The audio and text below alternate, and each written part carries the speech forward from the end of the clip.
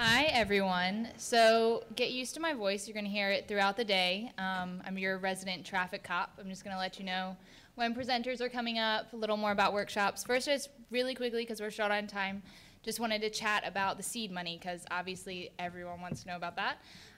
So basically, we decided to award equal batches of seed money to the projects that you, the attendees, consider the most worthy of funding. You should have received 3 ballots and a piece of paper with the list of presenters, and each presenter has a number by their name. That's the most important part.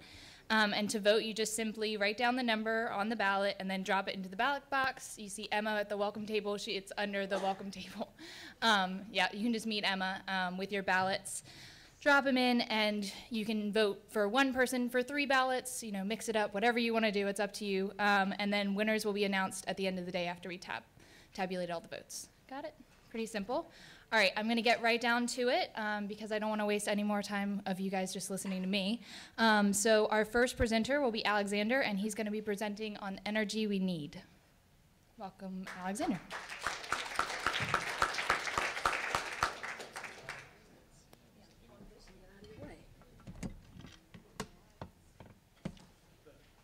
Hit the swap displays button. Sorry? Hit the swap displays button. Do you guys know where the... I don't see the map. All right. Yeah, just put the one... Okay, I'll just start. So we just heard talk about how we're trying to make a regional movement here. And I wrote this when I was sitting there. So I think that our efforts need to be collective. That's what I'm hearing, that we need a group. Like, we need a scale to achieve efficiency reductions or efficiency increases, and then renewables, and we need that. Sorry, thanks. And so in that vein, to sort of support that type of momentum, here it's not.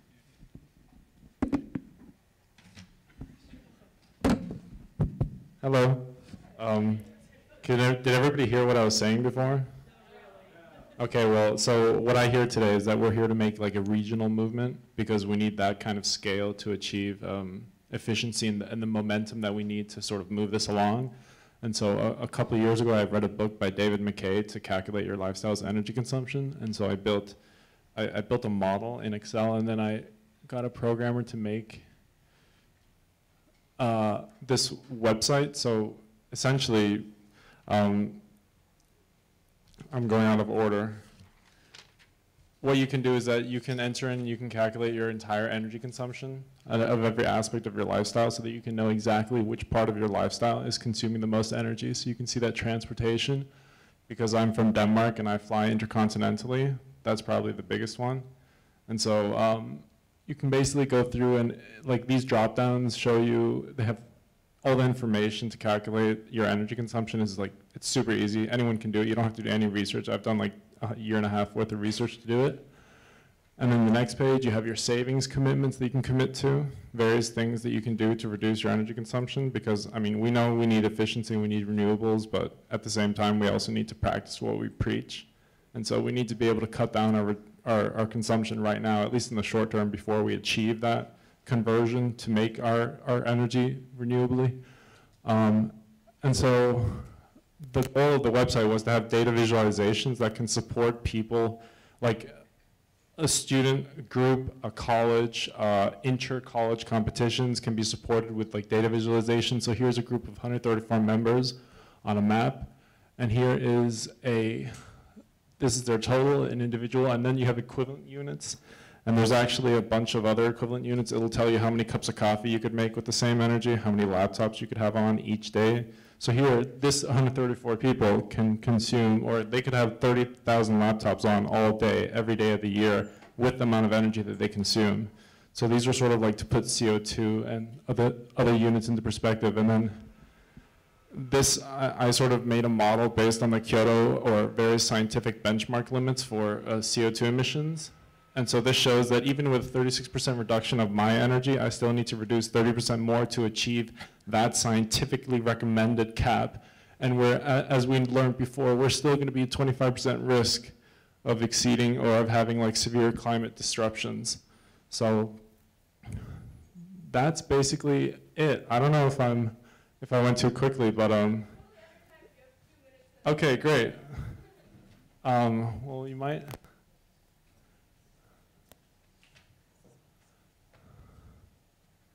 Oh, I'm gonna mess it up.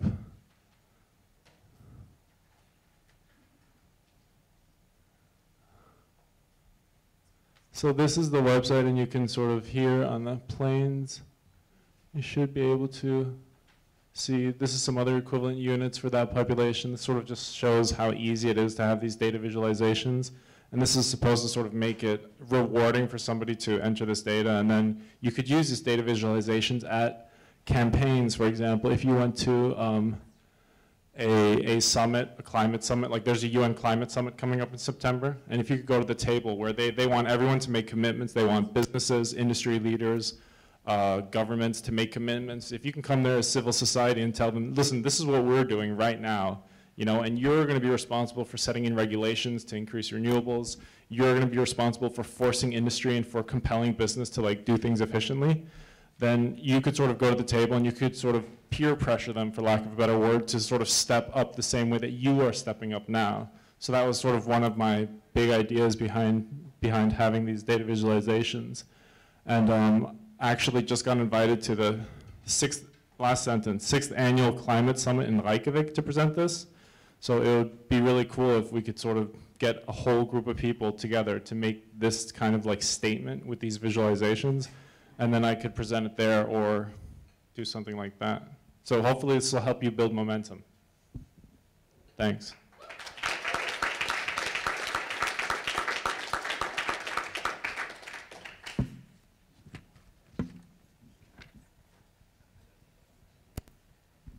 Awesome. Thank you so much, Alexander. I hope all of you know the way that this day is going as far as presentations, just kind of flash presentations, 5 minutes everybody gets. So we'll move right along to Katie, who is presenting on home composting. And just a quick note to presenters, make sure you're looking in the back at Emma. She's our other traffic cop. She's letting you know how much time you have left. Okay, so Katie.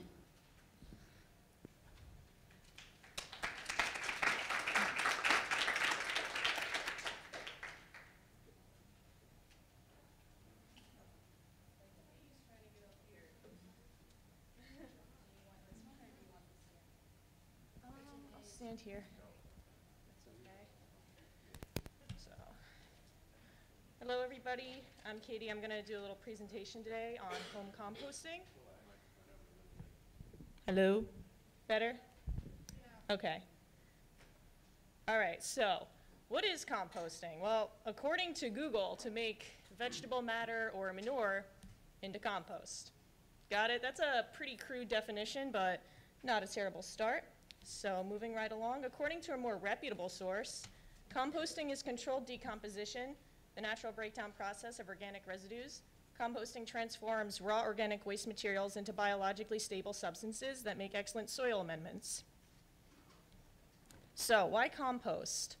Compost adds nutrients to your soil, increases the fertility of your plants. It also improves the biological, chemical, and physical characteristics of your soil. Thank you. Oh, okay. People who actively compost use up to 50% less fertilizer than those who do not compost. It decreases the amount of kitchen waste that you have and ultimately decreases the amount of landfill waste. So what should you compost? Soil requires two basic elements. Yes, you require a television network to compost. No, C is for carbon and N is for nitrogen. So what is nitrogen rich? We've got any sort of fruits and vegetables from your kitchen in addition to eggshells. They're a good source of nitrogen. In addition to tea bags, grass clippings, and flowers. Coffee grinds and cow, chicken, and pig manure are also good sources. Nitrogen provides raw materials that are necessary for making enzymes, which is why it's essential to composting. Now we move on to carbon. What's got carbon?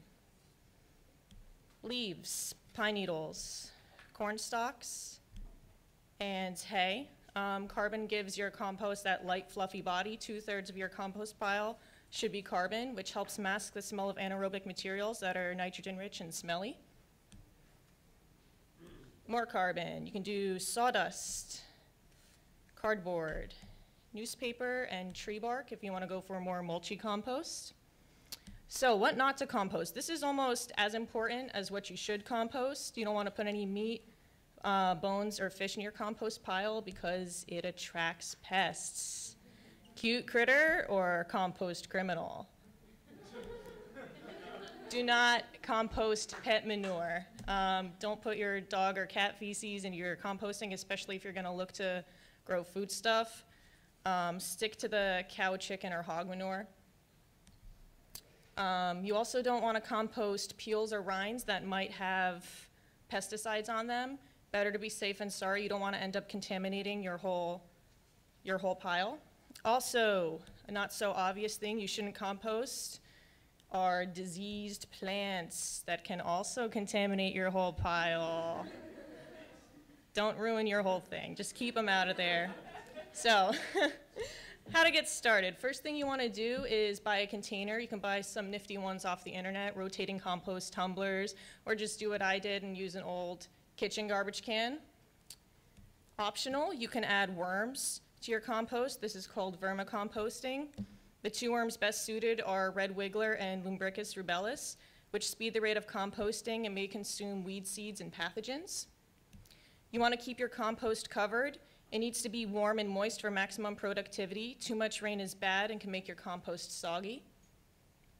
Lastly, you want to make sure you turn your compost. Turning allows your compost to aerate. Oxygen is necessary for decomposition. You want to do this every few weeks, and rotating compost tumblers make this step easy. Finally, you want to repeat these steps. Continue adding material in a 2-to-1 carbon to nitrogen ratio, maintain heat and moisture levels, and aerate your pile. That's my presentation. Here are a few fun facts you guys can read through, and that's about it.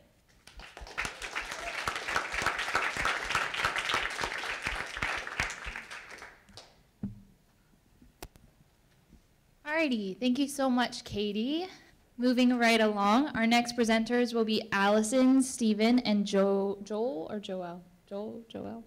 Okay, presenting on Project POLYP. So let's go, Stephen. You can.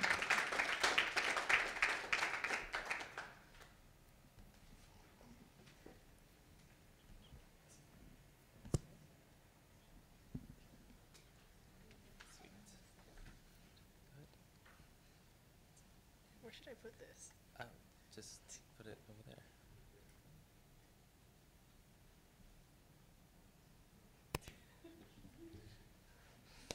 Hi everyone, my name is Allison Marr and I'm a BAFA student here at the New School. Design and Technology and Environmental Studies are my two majors. I'm Steven, I'm BAFA as well. I'm in Product and Environmental Studies. All right, so we're currently working on Polyp, the redesign of the New York City trash receptacle lid, and we will be putting this working prototype this summer in Rockaway Beach. So, all right. So we had two goals for Polyp, and that is to create trash cans that do what they're meant to do, to hold waste effectively, both for public health and sanitation, as well as the health of the surrounding wildlife. So here we have some existing trash receptacles. You can see they're normally overfilled. They're not sorted. You might have to touch them, which no one really wants to do. A lot of them, I'm sure you've seen, are naked. There's only just a plastic bag lining it. And it's really easy for animals and the wind to move our trash around, and that's not what we want to do. So we're concerned mainly with high traffic public spaces where, oh, is that the next slide? Oh, sorry. no, yeah. Okay, so we are mainly focused with high traffic public spaces, such as Far Rockaway Beach, and this is where synanthropic animals such as seagulls regularly consume human food scraps and packaging, and that's not okay. This is where we come in. So basically, the inspiration for the new trash can receptacle lid comes from anemones, where anemones are able to grab hold of things and then take it in and not allow the sand, grit, and other things to be to come into its system. So when we were designing this, the polyp, that's what we called it, we wanted to simplify functions for human use, human intuitive use, and also it should be made with bright colors and moving appendages to deter scavengers. Some ideation sketches of how it should be put together, manufactured, and then how it's going to be manufactured and put together. So it'll be 2 molds, one for the round piece and one for the outer rim, and then it'll be all put together at once. So then you don't have like a giant mold, or you won't have a lot of welding for the metal existing lids. So we also propose kind of 3 different ways of disposal. So then that way we can tackle the issue of the overflowing problem. So theoretically, when you have 3 and you source them properly and outsource them properly, you probably have a third less of the trash, and less animals will get to it. So to scale model, and this is what we're going to propose.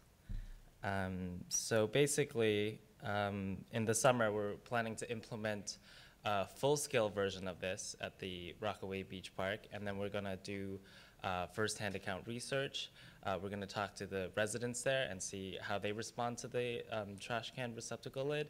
And we're also going to study the urban ecological effects it has on seagull populations, other scavenging animals, and also human-seagull interactions, as well as the waste disposal systems. So, yeah. And as a side note, this we noticed while doing this project that it doesn't need to be site-specific. It could be applied towards all waterfront parks in public spaces. So it doesn't really have to be just for the Rockaway Beach Park. So, yeah. Thank you.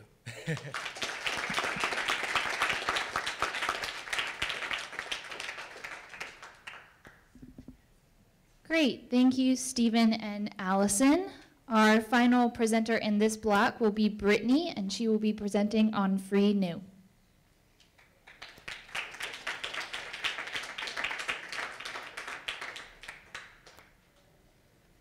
Wow, that looks pretty good on the big screen. Hello, everyone. My name is Brittany Bolenbach. I am a student at SUNY Purchase College.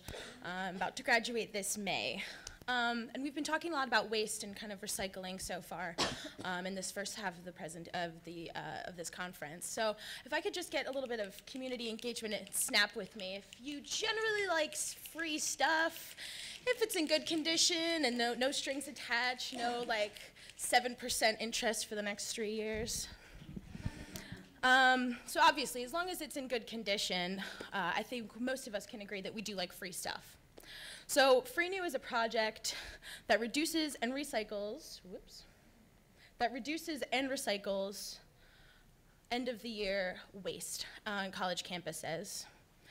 We store it during the summer on our college campus in these storage units. These are called pods. And then we give it back to the student body at the beginning of fall semester, completely free.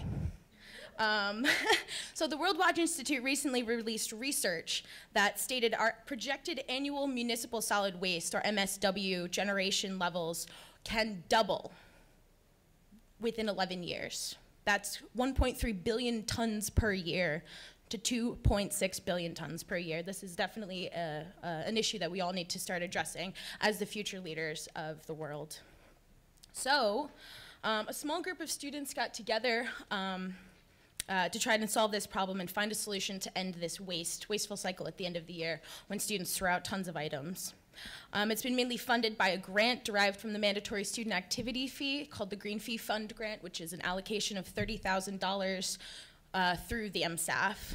And so we identified 3 common problems associated with the recycling projects, and in order to hopefully establish a solution. So obviously, this is what we're dealing with. Problem. And so we needed to address it. And we're trying to stick to the 3 R's of environmentalism, reducing our waste at the end of the semester, reusing those discarded items for students, incoming students, and recycling what we can if we do have leftovers. We have literally diverted thousands of items from ending in landfills. And in about 50 years, we have started to generate a little over 2.5 pounds more waste generation per day than we have in the past 50 years, so very worrisome. Another problem that most colleges have that SUNY Purchase is a little bit of an exception. I know it's definitely not a city school, but we have no space on our campus. We have no extra dorms or rooms or closets that we can store our items in. And so we decided to use that mandatory student activity fee money and rent these units. On the right, you see pods, portable on-demand storage systems. We've been using that in the past to store items, and this year we're using mobile minis, which are 25-foot long containers, which are twice as big as the largest pod that we could get. So hopefully this year will be the biggest and best year ever. This is also my senior thesis, so I'm really excited to finish it off. So obviously this program operates at the very end of the spring semester, and what do we all have at the end of the semester? All right, cool. So obviously you're trying to find a summer job, you're applying for grad school, you're about to graduate, you're doing a lot of things. A lot of things are going on. So we had to figure out a way to incentivize students to show up for their shifts. We asked them to work 2-hour shifts. We paid them a certain stipended amount. They would be organizing all of the donations, cleaning them, and documenting them into these units. And this also helps build accountability. We have quote-unquote pod masters in the past, and this year we have mini masters. And those are the students who are working closely with whoever the free new organizer is on that campus. They kind of shadow whoever that organizer is and have additional responsibilities in lieu of just packing the items into the storage containers.